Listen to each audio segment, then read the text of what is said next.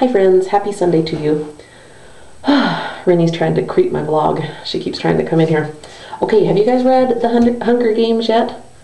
I have the second and third book here. I don't have the first one because I brought it from the library and I got so excited.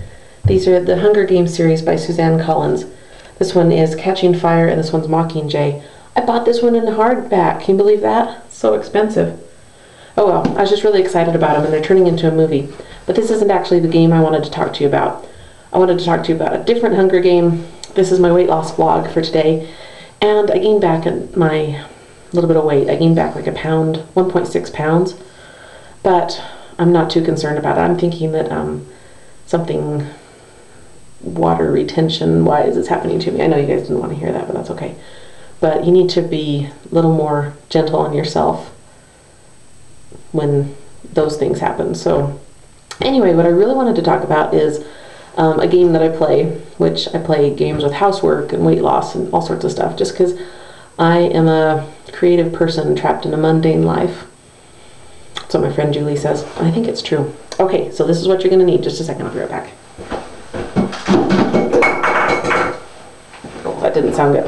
Okay, you're going to need a digital scale. You're going to need a calendar. Here's my little calendar with butterflies on it. You're going to need a pack of gum. So here's my pack of gum.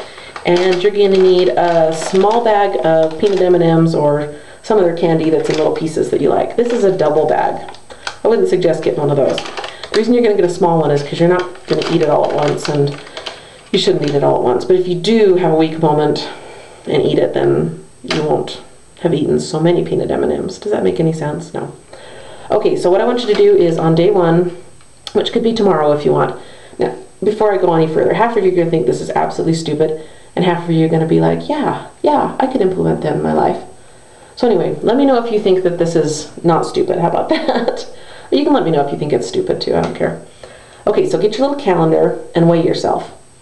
And that's going to be your day one weight, and write it down on your little calendar. See, I've got my weights all written down there. I don't want you to see how much it is. So the first day, that's going to be like your weight ceiling, basically, for the rest of the month. So, like my weight ceiling is something that ends with a 0.8, which oddly enough is the same weight that I weigh today. That's weird. And like 22 weeks ago, I weighed this same exact weight, and I was so proud of myself for getting down there. So anyway, I've lost like 10.2 pounds by now. Okay, so that's your debt ceiling. So the next day, you're going to weigh yourself again on your digital scale. And then however much weight you lost, like for instance, I did that. And then the next day, I lost a pound. So I would give myself 10 M&Ms, which I know sounds counterintuitive, but anyway, just go along with it. So you're going to give you one M&M for every 1/10 of a pound that you lose. Then the next day, I lost another, let's see, can I do the math? 0.6 pounds, which was good. So I'd give myself 6 more M&Ms. And the next day, I stayed the same. So I would just give myself a piece of gum that day. Then the next day, I lost some more weight.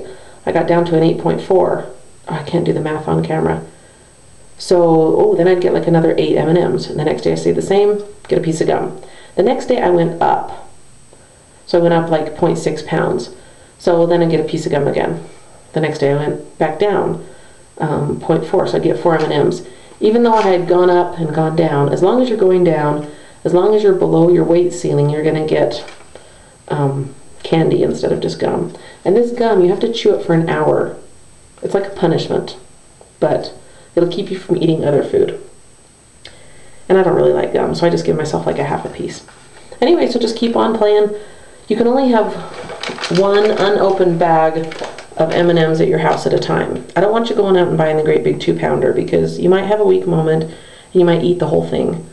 So hopefully this will encourage you to have some self-control, and it'll just be a fun little thing to do. And if you tell anybody about it, they will think you're crazy, just like half of you think that I'm crazy. Maybe like 3/4 of you think I'm crazy. Anyway, but just try it out. Tell me what you think. Tell me if you think it's stupid. Tell me if you think it's not stupid. Tell me if you think you could implement it in your life, and we'll just keep on playing. Okay, thanks. See you tomorrow. Bye.